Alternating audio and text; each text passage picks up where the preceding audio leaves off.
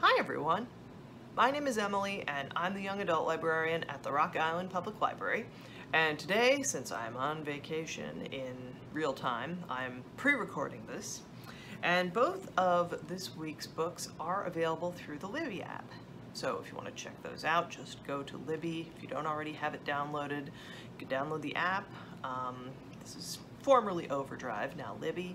And we're going to be going through a similar process with our Axis 360 app, I believe, kind of at the end of summer. So I'm thinking maybe later this month we'll hear more, but we'll keep you posted.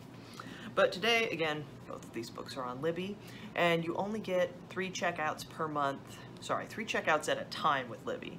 Hoopla, you get 15 total for the month, but with Libby, the way it works is you can have 3 items at a time. And you can also put holds on books if they're not available. And this first book is One Piece. So we have this manga series on Libby. I don't know that we have that many. I feel like maybe we just have the first 3. And that's what this book collects. This is what I was able to get on hold. And this is East Blue. It's the first 3 volumes of the series. So this is the beginning of the first arc. And I will say, One Piece has been around for a while, and there's a lot of books. There's over 100, I think 103, maybe, I was just seeing it advertised. And this series begins with Monkey D. Luffy, and as a kid, he dreamed of being king of the pirates. Now, what happened accidentally when he was young, he ate what was called the gum-gum fruit. And this is an enchanted devil fruit, it's called, and it's great in the sense that it can give you basically superpowered abilities. But there is a trade-off. Luffy, he can stretch really, really far. He can like stretch his limbs, and this can come in handy for sure at times. The problem though, the trade-off here, the price, or I suppose just the unintended consequence of consuming devil fruit, he can't swim, which is a problem if you want to be a pirate. But what he does is, at the start of this first book, he manages to get a ship, and he is able to set off, and I mean, this is the beginning where you see Luffy's sort of, this is red-haired Shanks, so his encounter with this guy kind of led to his dream of a piratical future. Well, so Luffy, his first crewman, the former infamous demonic pirate hunter, Zolo, and they're going to the Grand Line because supposedly that is where they will find One Piece. And the One Piece is a treasure of just impossibly huge value. It's so impossibly, like, the ultimate treasure that you could seek as a pirate. And so it's somewhere out there, and that's what they're looking for. And here's Nami.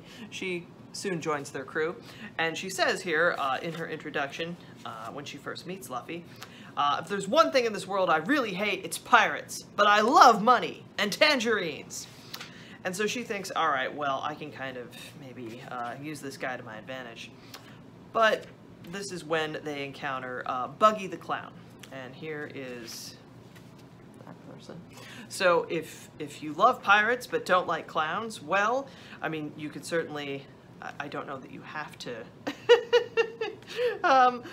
Certainly, like, I would recommend with most manga series, you do want to start at the beginning. So, yeah, this is Buggy the Clown's first mate. He has a lion tamer. And, I mean, I think if you have a lion at your disposal, maybe you don't need to dress as one also, but that's what this person decided.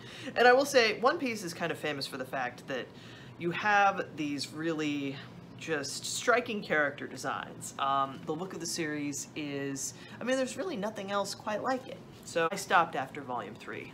To be fair, I will say I've read this much of One Piece and no more, so I will simply observe that I get a little bit annoyed when, and this is true of Bleach, this is true of any shonen manga practically, but when you get these character designs for women where the boobs are as big as their heads, I don't know, for me it's just like, why does it need to be like that? Like, these are cool characters, and I don't know, it seems like design-wise it's not my favorite choice. That's just me though. So again, Like, I really like the sort of like art between chapters. That's a lot of fun too. You get in this collected like edition, it's a 3-in-1. So, I mean, here you get sort of like early sketches, but also you see like pages in black and white that were originally in color when this came out in Shonen Jump. And you get kind of like an explanation of how this works. Like the author gives you some details of designing manga characters and how that process looks. Also, this is a fun little thing you could like copy and cut out. You could make a treasure theater, and you've got like the 3 main characters as it stands in this first collection. These are the first 3 volumes though. And I will say, this is a series, I think we have the first 3 through Libby, but you probably are going to need to get just others in like physical copy form. If you can't find them when you come here, you can always put them on hold and we'll request them from another library. Our second book this week is Bix. And this is a graphic novel by Scott Chandler. And in this story, you meet Bix Beiderbecke. And, sorry, first name Leon. From a young age, he loved music, loved playing music, and he was a skilled trumpeter, but again, his dad in particular was a very religious man, and this was at a time when, well, certainly jazz was looked upon as being, certainly, it was popular music. And I think you'll find at a lot of points in history, popular music is equated with sin. So, oh, you're out dancing and drinking, and oh, I don't approve of this. Now, at 7, this is back in 1910, so again, early days of this person's life, and early on in this book, we find that, I mean, when Bix was 7, he was sort of this prodigy at the piano, and seeing other people approve of his son's talent, okay, this was a rare time when Bix's father also approved of him. So when he was gifted a trumpet, quickly took to this as he had taken to the piano. And after being expelled from college, tried working. His dad, I believe, got him a job. Yeah, it's the East Davenport Coal and Lumber Company. And this was not a good fit, as you can maybe imagine. Worked this job. There's a few sort of monotonous pages of Bix, like punching a card and doing this work. And this was 1920s, when Bix was a young man. And he, after trying his hand at working at this very just monotonous job, did not require any creativity, and that was hard. It was not a musical job. Well, hey, guess what? The University of Iowa, they had a music program. So for 1925, wanted to be admitted, and he applied and was accepted. So this was something that, in pursuing music, well, the problem with this program, you see, like, the class schedule included religion and ethics. And this was something, again, for Bix, he'd grown up in kind of a strict environment, I would say, for sure. Now, that's to a modern viewer. To people at the time, this was seen as just sort of probably a standard thing that, well, of course, your family doesn't want you playing music, and, well, in this case, I mean, Bix, he left Iowa. He decided, this isn't working anymore. I need to just go and play music and work at that, get jobs where I can. So it's a very interesting graphic novel, and it goes, you'll see, again, most of the book is told without words. It's just images. And you see this, you see him in his days of success and enjoying performing, but then later in life, part 5, in the dark, you get him trying to be a musician and trying to play, and also just during the Great Depression, struggling to get clean. And in playing the piano, I mean, that helped certainly, but it was just this thing where he really, throughout his life, struggled with addiction. And eventually he, you know, you see his life, you see it starting in childhood and ending with his death.